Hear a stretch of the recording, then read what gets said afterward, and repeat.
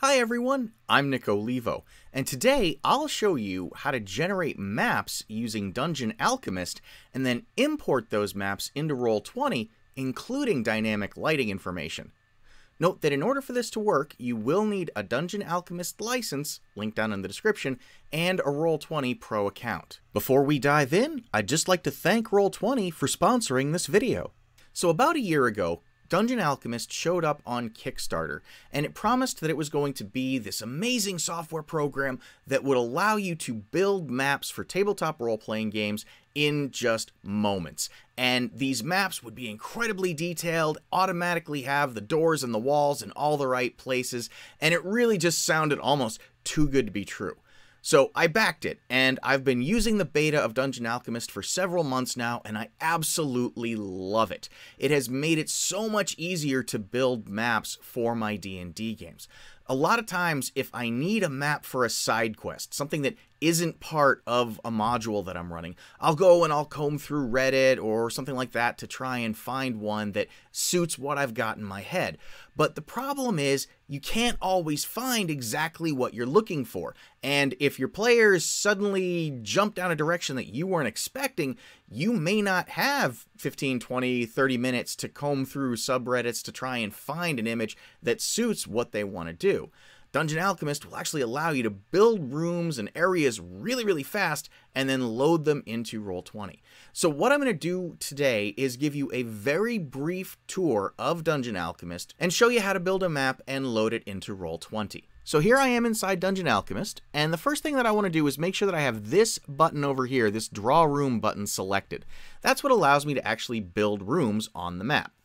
And then here in this column, we can see all the different categories that we have to choose from when we're building rooms. So we can build rooms that are from an alchemist laboratory, rooms that are from crypts, rooms that are from taverns. And so basically what you do is you select the category, and then you choose what type of room you want from within that category. So I'm going to go with the dissection room from the alchemist's lab. Then what I'm going to do is come on to this grid here, and I'm going to just click and drag on the grid until I've highlighted the appropriate area, basically how big I want the room to be, and then I'm going to let go of the mouse button. And Dungeon Alchemist prompts me, does this look good? If it is, we click the check mark. If not, we can delete and start over again by clicking that X. So I'm just going to select this area here and then click the check. And now Dungeon Alchemist is going to build that room for me. And there you go. You see it just built that whole room, and it populated it with objects. So let's change our perspective a little bit here. I'm going to click on this tool in the top, and that raises the walls, gives me a more 3D perspective, but then I can also see this view as well. And let's keep it like that, and let's just zoom in a little bit. And I'm just using the scroll wheel on my mouse to zoom in. Look at the level of detail that we have here. These chests, the tables for dissection and examination, the alchemist's workbench. Over here you can see there's a mortar and pestle on the bench. There are candles that are actually glowing. We've got stairs that are going up. We've got pots. We've got a coffin. This is a really detailed map that just took a couple of seconds to be built. Doing this by hand, forget it. I wouldn't have been able to do it. I'm not a good enough artist to do something like this. So this is just really awesome. And that's just one room. So let's build on this, right? Let's switch back. I'm going to go back to the overview here. And then I'm going to add a laboratory. And I'm going to hold down the right mouse button and drag. That's going to let me pan, just like Roll20 does. Okay, now pay attention right here. You'll notice there are windows in this room looking out on the right side of the wall here. So what I'm going to do is draw another room, a laboratory, adjacent to that dissection room. And watch what happens to those windows when I click the check mark. All right, so we're building the room again, and the windows got removed. So Dungeon Alchemist was smart enough to say, hey, you don't want windows looking from room to room, you want a door. And that's what it did. If we go back to the 3D perspective here, we've actually removed the window and turned it into a door. And again, the detail here is just fantastic. If we look over here, we can see there's this book on this work table. We've got another alchemist station here. If I scroll down a little bit, we've got some more equipment, another glowing workbench down the bottom, this giant brass tank. This is really amazing. And the torch, you can see, is flickering, which is really cool, and that will actually become a light source in Roll20 for dynamic lighting. So that's going to be really cool as well. Let's just keep going here. I'm going to go back to the overview, and I'm going to zoom out, and I'm just going to draw 2 more rooms real quick. I'm going to put on a library, and I'm just going to put that right here. And then I'm also going to put on a storage room, which I will put right here, and I'm just going to make that a little on the smaller side. There we go. Okay, and now again, you can see that we switched out the windows for doors. We're in the appropriate places, and we've got all these new rooms populated with the appropriate types of objects. So start to finish, this only took me, what, maybe a minute or 2 to build this? That's absolutely amazing. Now this is great. We could just take this map right as it is and load it into Roll20. But Dungeon Alchemist also gives you the ability to further tweak and tailor these maps to be exactly what you want them to. So we can change the layout of rooms, we can change the objects within those rooms, we can add things, take things away, change the floor style, change the door style, change the window style, you name it. You can really get very granular in terms of the detail you can put into these maps. So let's take a look at how we do some of that right now. So with our basic floor plan built, what I'm going to do is go back to the toolbar, and I'm going to click on this Place Objects button. And what that does is it shifts the menu from the room building interface into the object placement interface. And when you have Place Objects selected, we can actually go into a room. I'm going to zoom in on the dissection area here, and we can actually click on the individual items within the room. And we can do things like move them around. We can rotate them. We can scale them to make them bigger or smaller. We can look at the items that are sitting on top of this table. I'm going to zoom in even further, and I can remove this rib cage individually. I can move this skull around. I can make the skull bigger, and now it's an ogre's skull sitting on top of this dissection table, and that's going to freak my players out. So you can come in here and you can really make the environment your own. But that's just moving things that Dungeon Alchemist natively placed. You can, of course, put your own things down here. So let's say I don't like this table at all. I can just delete it. Now it's gone. Maybe I want to put this sarcophagus in instead.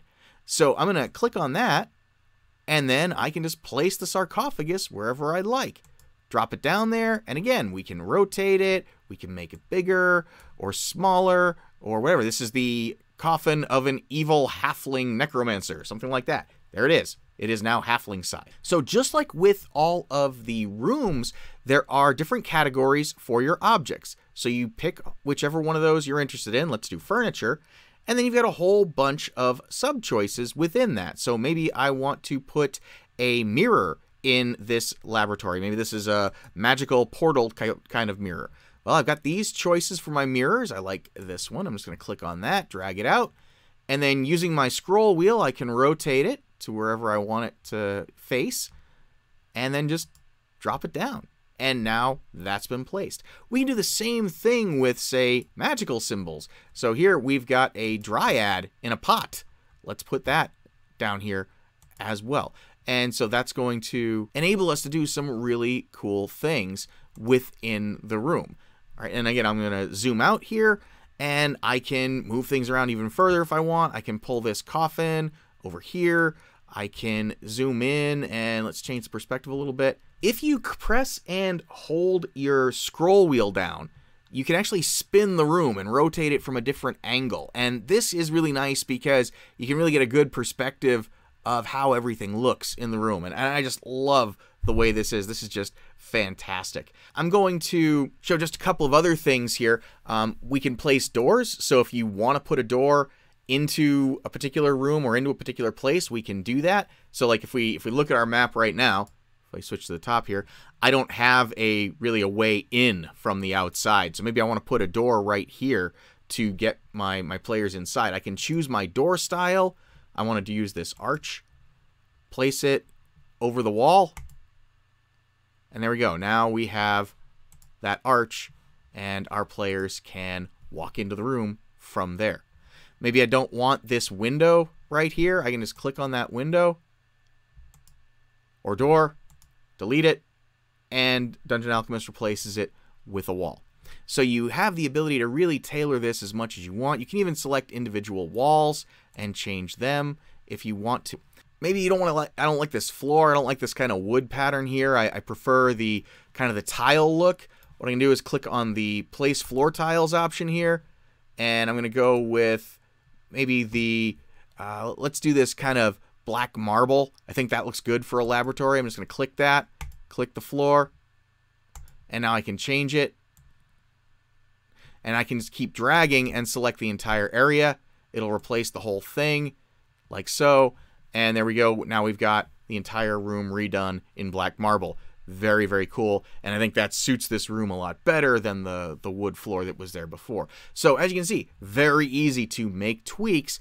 I didn't have to move all those objects out of the way. I didn't have to do anything like that. It just automatically updated the area with what I selected. A couple more things real quick. Let's switch back to the top-down view here, and I'll zoom out. I'm going to go back to the Draw Room button here. If we click on Remove Rooms, I can select an area of a room to remove. I can delete just this chunk, and then Dungeon Alchemist will redraw the room without that area. There you go. You can see it put in a new wall for me. Or I can edit a room, and I can, again, click on the entire room. Like if I wanted to get rid of the laboratory completely, I could just click on that entire room, and then I could trash it. I could click refresh, which would change all of the objects within. Let's actually do that. I'm going to click refresh, and it switches everything, puts in a new pattern, and so on. Or we could edit the room shape. Click this, and maybe we want to make it a little bit wider just down here in this one section. And now it will just kick out that one little spot. And there we go. We've made the room a little bit bigger. So really, it's very flexible in terms of how you can manipulate the rooms and the objects within once they're done. Honestly, though, I don't really like what I just did, so I'm just going to undo that a few times to get back to the bigger room that I had originally. And you see here, we can undo those things, and everything goes back right the way it was. One more quick tip before I show how we export this out to Roll20.